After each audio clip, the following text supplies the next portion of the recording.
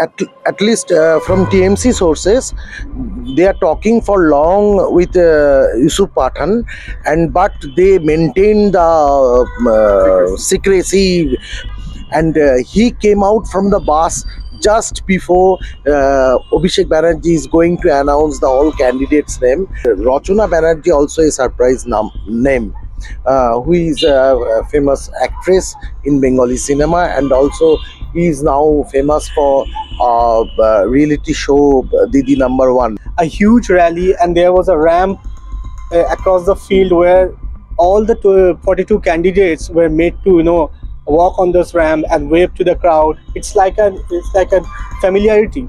And TMC also looking for the minority vote, 100% minority vote, and that is why they are filing strong candidate against Malda and Murshidabad in all seats. Hello and welcome to the Indian Express. On Sunday, Mamata Banerjee's Gorgon rally, Gorgon meaning roar, was a definitive show of strength. In that rally, Mamata Banerjee announced the 42 Lok Sabha candidates from Bengal, and it was full of surprises. There was, of course, some predictable names too, but there were surprises galore. I have with me Otri Mitra and Shantanu Chaudhary, who have both reported from Bengal for a long time. They will discuss the names that were featured in the candidate list. Otri, what were the big surprises? Main surprise, you can say the Yusuf Pathan, the former Indian all-rounder batsman who represent India.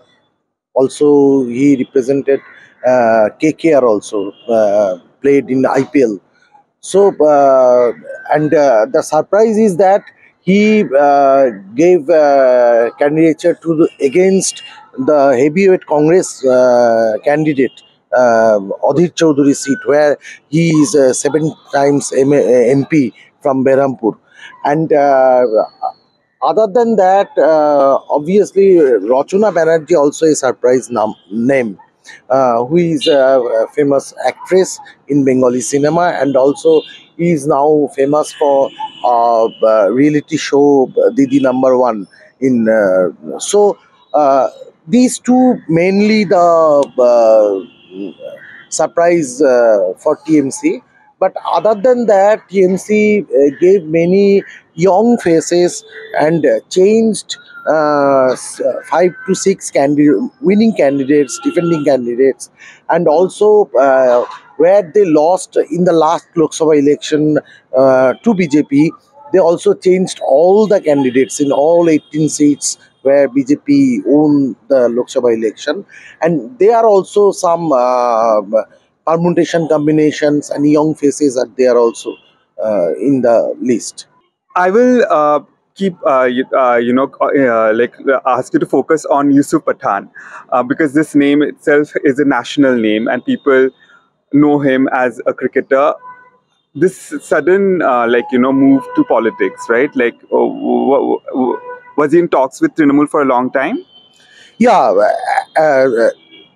at least from TMC sources, they are talking for long with Yusuf Pathan, and but they maintain the secrecy about his name. And yesterday, he came from Delhi. I think he came from Delhi, and with top secrecy, Abhishek Banerjee's security brought him in the brigade rally, and all the security cordoned on him, and he entered in a AC bus behind the stage, and he came out from the bus just before Abhishek Banerjee is going to announce the all candidates' name, and he entered into the stage, and all the audience. So there was a lot of drama, yeah, because the whole setup itself was very dramatic. There was a big ramp in the right in the middle of the ground where people walk down. So it's a very filmy drama moment for Mamata. Exactly, like a hero. Yusuf Pathan came on the ramp and started waving his hand with Mamata Banerjee, and all the audience are surprised seeing the Yusuf Pathan. Then all the Yusuf Pathan named, then not announced which constituency he will going to fight. But all the audience understood that he is going to fight for the TMC. So that is a full drama, and that is there. But TMC leadership are saying that talking with Yusuf Pathan is going on for a long time. Shantanu, I would want to bring you in here and just wanted to know, Abhishek Banerjee played a very decidedly, prominent role in everything. He was the one announcing the names. He was more in focus. Was that a conscious decision? Okay, yesterday we saw that the Trinamool Congress announced its candidate list for the upcoming Lok Sabha polls, and we saw that it was a grand affair that was organized at Brigade Palette ground, because we didn't see this happening for the last few times that TMC organized a huge rally, and there was a ramp across the field where all the 42 candidates were made to walk on this ramp and wave to the crowd. It's like a familiarity which initiated by the top TMC leadership. And Abhishek Banerjee announced the names of the candidates, and we have seen that a tussle was going on between the Abhishek Banerjee and Mamata Banerjee for last few months.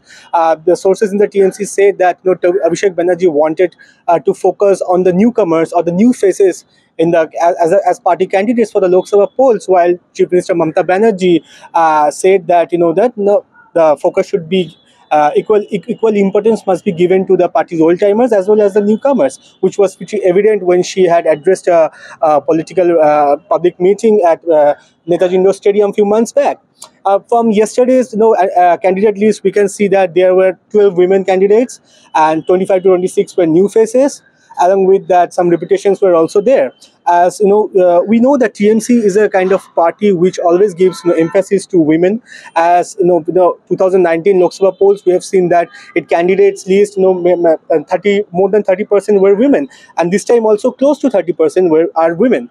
And we have seen some surprise names there, like Yusuf Pathan, as Atrida has mentioned, and there is Rachana Banerjee, who is a very popular face in Bengali television industry because of her popular show Didi number one. Yes, and recently Mamata Banerjee also went to that show, and is that when she probably started? Could have, but we can't say for sure. But the result is always there. The outcome is there.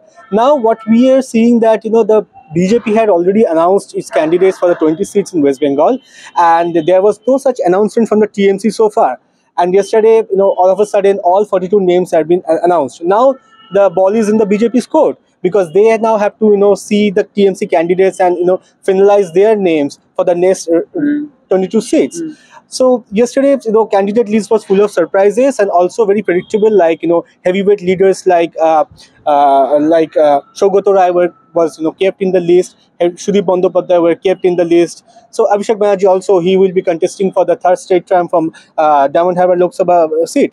So it was a well balanced list between the young faces and also the party's old timers. And also I want to point one thing there. Now so far we have seen that the election notification is due next couple of days, and we have seen that the BJP has already come out with its candidate list and TMC has come out with the full list. Now the CPM and Congress, on the other hand, is yet to hold serious talks on its electoral tie-up in West Bengal, let alone announcing its candidate list, because after Mamata Banerjee announced the candidates list, it was evident that there is no tie-up with the Congress in West Bengal. Absolutely, yeah. That is pretty evident because, all the 42 seats are. Yes. And of course, Adhir Ranjan Chaudhary has come out and said that, this is pretty evident that there is no understanding. Yeah. Yeah, it is clear from her party's move that, she is going all alone in this, and there is no way India Black Alliance is taking place, at least in West Bengal, because we have seen that after 2021 state assembly polls, Mamata Banerjee has canvassed across the country, stitching together an opposition alliance. She went to Mumbai, she went to Patna, she went to other places so that there can be an opposition alliance against the BJP led central government. But so far, what we have seen yesterday, that all those years of efforts, all those years of energy is totally wasted, because Mamata Banerjee is the one who has officially now pulled out of the India Bloc alliance, at least in West Bengal. So right now the ball is in the court of the CPM and the Congress. Now they have to decide whether there would be a three-corner contest in West Bengal or there would be a four-corner contest in West Bengal. Because if Congress and CPM, which had entered into electoral alliance in West Bengal in 2016 assembly polls, that alliance did not materialize in 2019 Lok Sabha polls, because there was dilly-dallying in holding talks. The kind of situation is also emerging right now, because there has been no serious talk so far regarding the alliance. So therefore they would now have to ensure whether the West Bengal sees a three-corner contest or a four-corner contest if they both the parties go separate ways. And you have to take into account another thing, that whenever it's a four-corner contest, the BJP, it tends to benefit from it, because the opposition votes get further divided. So the BJP gets benefit from that. Now, if a three-corner contest is taking shape, then the BJP, there's a chance that BJP might be concerned a bit, because at that time that the TMC gains so much. We have seen that assembly bypolls or Lok Sabha bypolls in last 2-3 years. We have seen that. So now it's like we have to see and Wait and watch. Wait and watch. Otri, if you could tell me what has the response been to the candidate list? Because a lot of the new people who have in the list are, people from BJP, like Kirti Azad. Sorry, Kirti Azad, right? Kirti Azad was a former BJP person. So, what has the response been? Yeah, in the TMC, there is some adverse reaction, as some of them are candidate whose name was announced. They came from BJP, and they are not very much popular face BJP either, in the BJP either, except Shatrughan Sinha. So Kirti Azad was among them. Three BJP MLA who switched their stand and joined TMC after 2021 assembly election.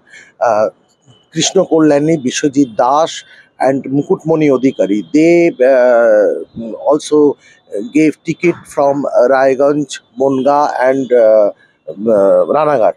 So there is some adverse effect, I think, in the ground level leadership of the TMC in the concerned seats.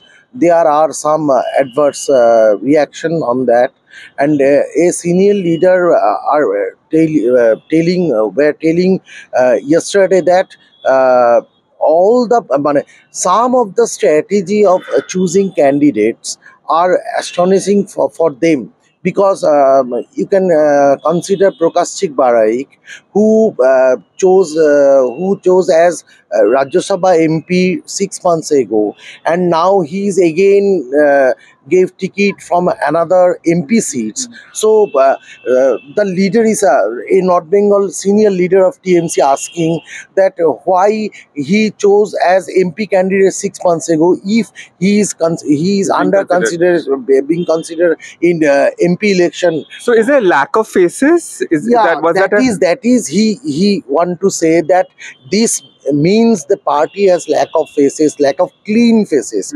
Last couple of years, TMC always opposition is alleging on rampant corruption, all the rank and file in the TMC. So TMC always concentrated on the clean faces. So that is the problem in TMC. Pick out the clean face and make them to candidate in a Lok Sabha election.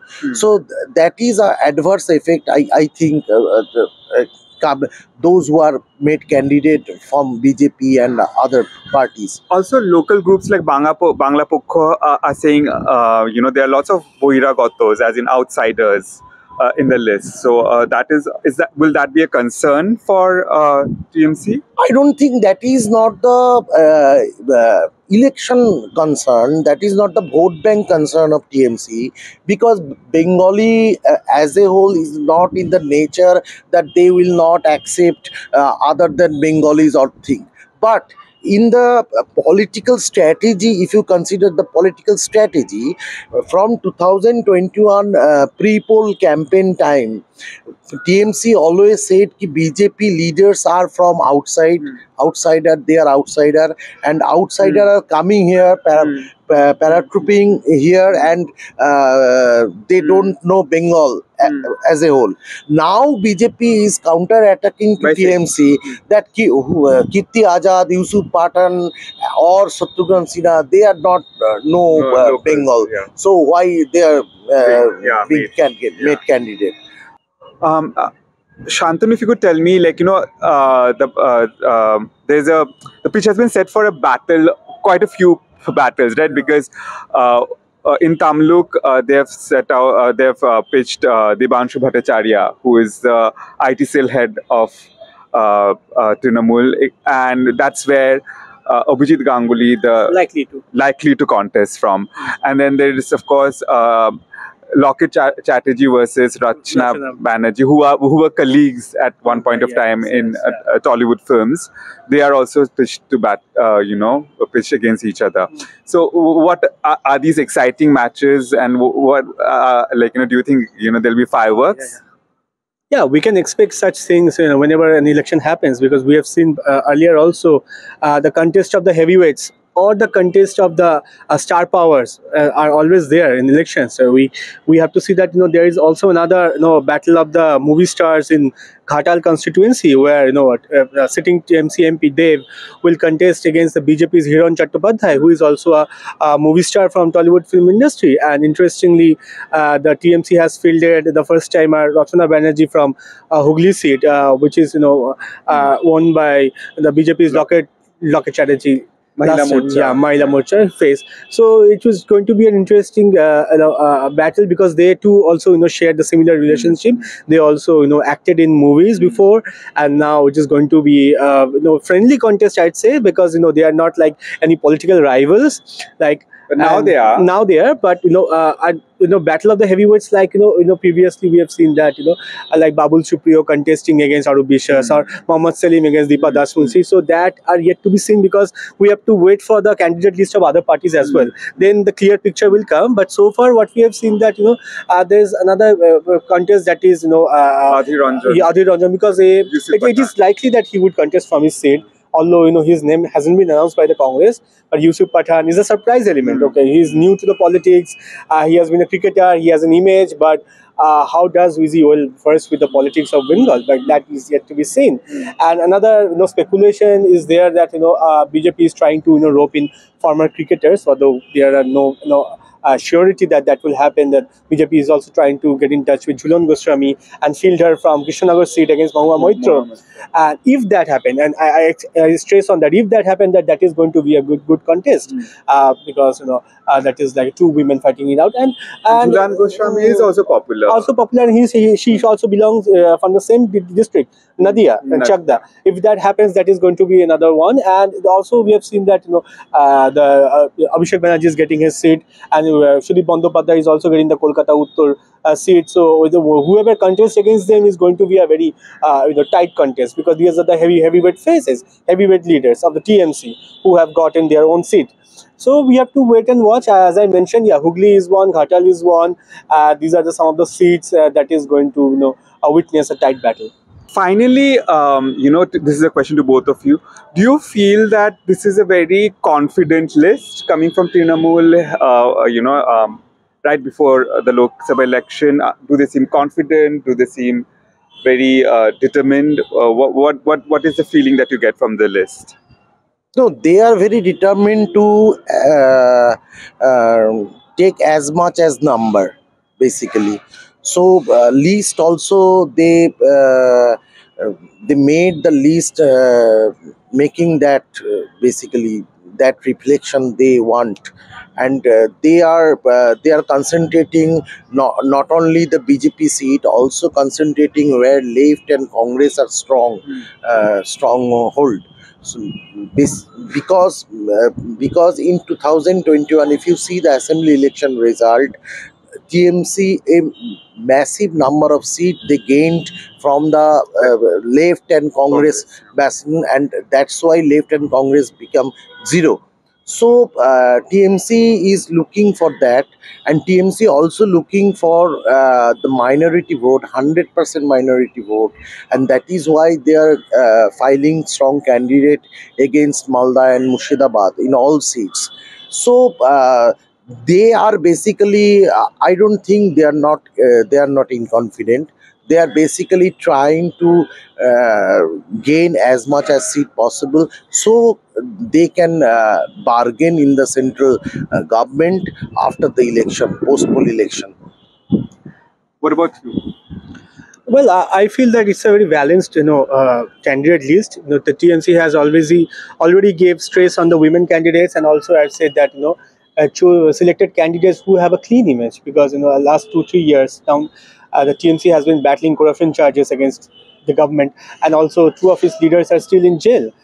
So therefore, it had to go for some leaders who have a clean image, and you have to see that it also made its MLAs candidate in the Lok Sabha seats, like June Malia and others, or recently who won the Dhupguri Assembly bypoll. He has been also made a Lok Sabha candidate. So therefore, it's a well thought out list, and women's are there, and there are clean persons with clean images there, and also the one point you mentioned, the outsiders, because there is Shatrughan Sinha, there is Kirti, Azad is there. Also, they have been given seats where mostly the population of non-Bengali voters are there. So these kind of strategies do take place in elections. And Asansol. Asansol, you have to remember that he won the Asansol bypoll in 2022 over by a margin of over 3 lakh votes. So why wouldn't the party go with that same candidate? So therefore, it's a well balanced list, in my opinion, and we have to now wait and watch what others come up with. Also, the BJP's list in the rest of the 22 seats. So, as both Otri and Shantanu pointed out, if the Gorgon rally and TMC's candidate list is anything to go by, Mamata Banerjee is determined to put up a fight and won't give an inch to BJP, because it's basically a BJP versus Trinamool battle here without a fight. So that's all from here. Thank you for joining us. Keep watching our videos.